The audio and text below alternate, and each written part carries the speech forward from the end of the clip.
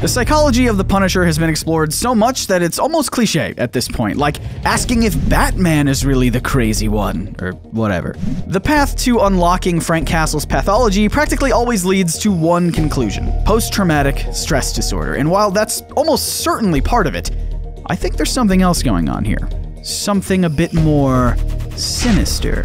I propose that the Punisher is evil. And to clarify, I don't mean to say that he's unlawful, right? Because that seems pretty obvious. Frank Castle openly breaks the law all of the time. And I also don't mean to say that he's immoral. Whether or not you agree with it, Frank does have a moral code that he abides by. No, what I'm saying is that I think the Punisher is psychologically evil. And to understand what I mean by that, we're gonna have to dive into the dangerous and disturbing waters that is the mind of Marvel's murderous man-at-arms. When Frank Castle puts a bullet through someone's head, what's going through his?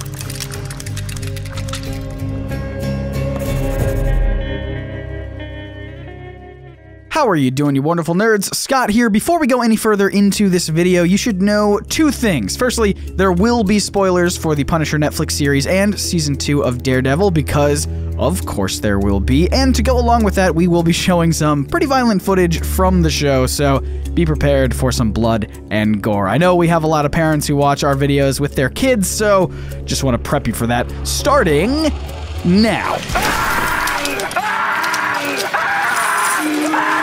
So I think we're off to a good start. Introduced as a villain in Amazing Spider-Man number 124, the Punisher is a vigilante who cleans up the streets of New York through domestic terrorism. Nope, that's probably a bit too political. Let's run that back.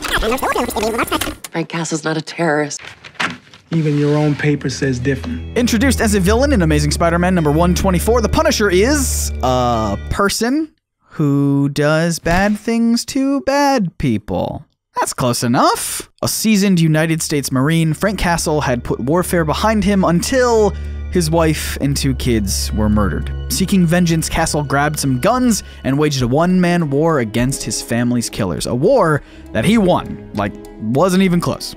Since 1974, when he was introduced, the Punisher has become one of the most famous anti-heroes in all of comics. The man's even gone beyond the medium. I mean, we've talked before about how his logo was adopted by the real-life SEAL Team 3, among others, especially people who like guns. There's a saying in America that's been thrown around from time to time that the only way to stop a bad guy with a gun is a good guy with a gun. And to many, Frank Castle is that good guy with a gun.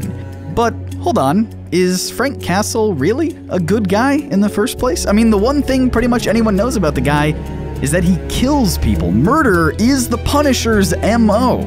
But alright, as we established earlier, he doesn't just waste anyone. Punisher has a moral code. His targets are criminals, and only criminals, those who he believes deserve a one-way ticket to Mephisto's gates. I think that the people I kill need killing. That's what I think. You left men hanging from meat hooks. Yeah, nobody got hurt or didn't deserve it. It's easy for us to buy that he's supposed to be the good guy because we're the audience. But what about the man himself? What drives Frank Castle to be the most famous executioner in all of comics? I'm not talking about character motivations like revenge or justice or anything like that. I'm more interested in his psychology. So let's explore that and find out if the Punisher really is Marvel's ultimate anti-hero, or if he's just as evil as his targets. Now, the big problem with this question should be pretty obvious. How would we even begin to scientifically diagnose something as broad as evil? Well, thankfully, we are not the first people to give it a try. In 1997, a neuroscientist named Dr. Itzhak Fried, a name that I am almost certainly mispronouncing, attempted to do just that. Fried wanted to diagnose evil as a disease that he dubbed Syndrome E. Fried devised a set of symptoms to define and understand the pathology of the most malicious individuals among us, and hopefully prevent any disaster that they could cause. And if you think the E in Syndrome E stands for evil, you'd only be somewhat correct. As Fried explained in an interview, quote, "I made a decision not to use the word evil as I thought it invited metaphors and biased the inquisitive mind, but I stuck with E," end quote. Now, I know that labeling evil as a disease is kind of a peculiar thought, but let's run with this premise for a bit. I mean, at the very least, it does give us a term that's fitting for a comic book.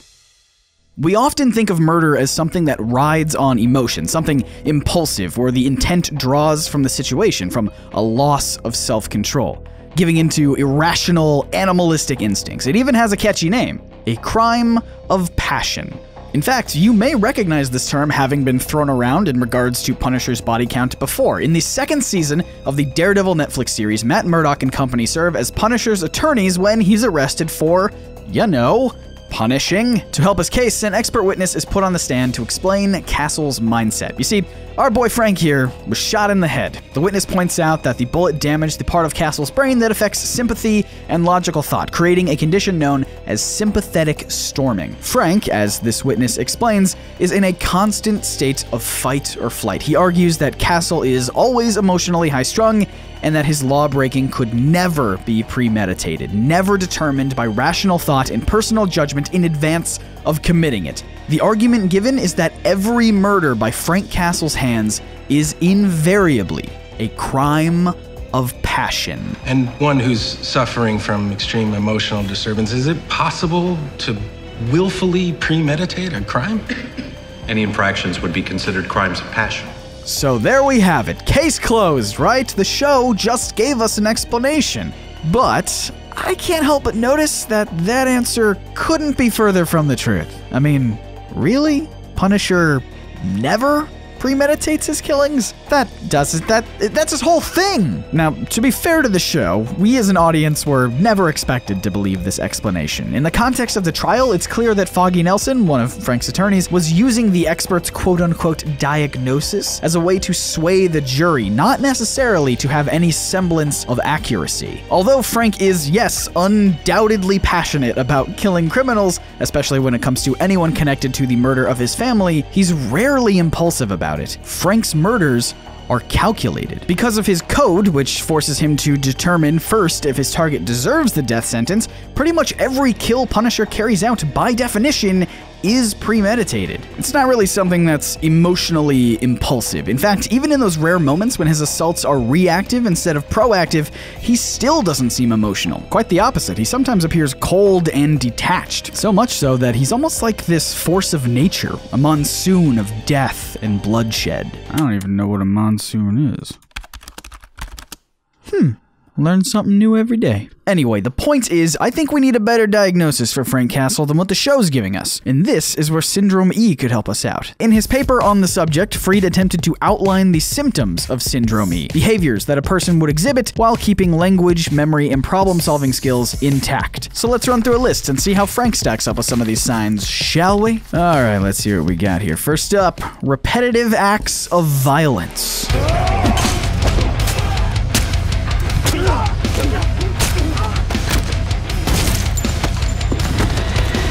I'm gonna mark that one as a maybe. Next up, there's rapid habituation, which basically means that the more you commit violent acts, the easier they become. Frank's first kill or two might have been hard, but we definitely see that he's become desensitized to all that bloodshed over time, so check. Then we have compartmentalization, where one can care about their own family, yet enact violence on someone else, who presumably has their own loved ones. That seems like a check. Next, we have obsessive ideation. It's basically the notion of clinging to an ideology that one believes justifies violence, like Nazis, or ISIS, or the less political Hydra. Let's go with Hydra. And again, this is another really obvious one that we can pin on the Punisher. It's all about his moral code that we talked about earlier. As long as he determines that the criminals deserve it, killing is justified in his eyes. I keep forgetting about your thing, Frank. Only do unto bad guys. Rob badass Peter so you can kill Psycho Paul, so on and so forth. What do you call that?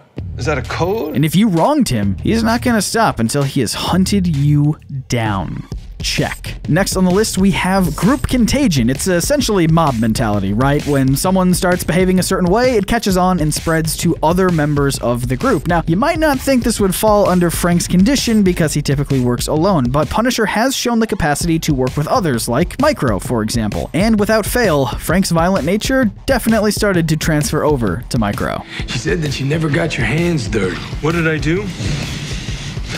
What did I do? I got my hands dirty, you piece of shit. Another check there. Further down the list, we have diminished effective reactivity. Now, this is a fancy way of discussing what we already talked about. Much of the violence perpetuated by an individual is carried out not in a battlefield frenzy nor in a burst of emotion, but with flat effect. As he carries out his kills, Punisher doesn't appear to be emotionally affected by any of his own bloodsheds. In fact, the only thing that seems to elicit some kind of reaction from Frank is the memory of his massacred family, and man, that is rough. But it does give us another check on the list. And it also conveniently ties into the next item on our list, hyper-arousal. And hey, keep it in your pants, Micro! It's not that kind of arousal. In this context, Fried compares it to more of a surge in anxiety that can cause things like increased irritability, constantly feeling like you need to be on guard, and even give you trouble falling or staying asleep. And as I'm sure some of you guys are already commenting, hyperarousal is, of course, common in people with PTSD. I know, it's one of those things that we can't escape when we're talking about the Punisher, so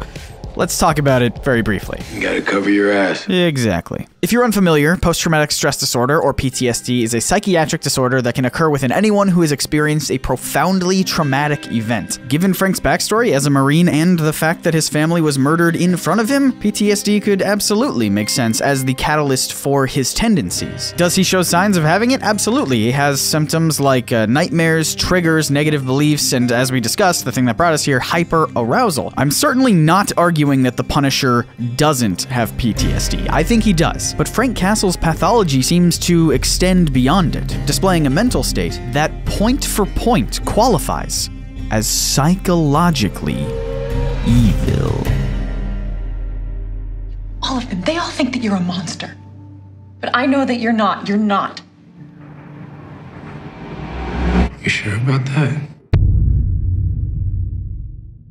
But I would love to know what you guys think. Is the Punisher evil? Is it even practical or possible to diagnose evil as a disease? Let me know your thoughts in the comments, and I'll respond to some of them in the next comment response video. And hey, if you're new to the channel, we make videos about comic books, superheroes, and other nerdy stuff every single week. Hit that big sexy subscribe button so you never miss an upload, and tap the bell icon to join the notification squad. As always, I want to give a huge thanks to our patrons, especially Christopher Lang, Everett Parrott, Keaton Lambert, Elizabeth Monsell, and the rest of the wonderful nerds who support these videos over at patreon.com/nerdsync. If you want more Punisher videos, click or tap right here to learn the origin and cultural impact of the Punisher logo, or right down here for something YouTube's mysterious algorithm thinks you'll enjoy. Thank you guys so much for watching. My name is Scott, reminding you to read between the panels and grow smarter through comics. See ya.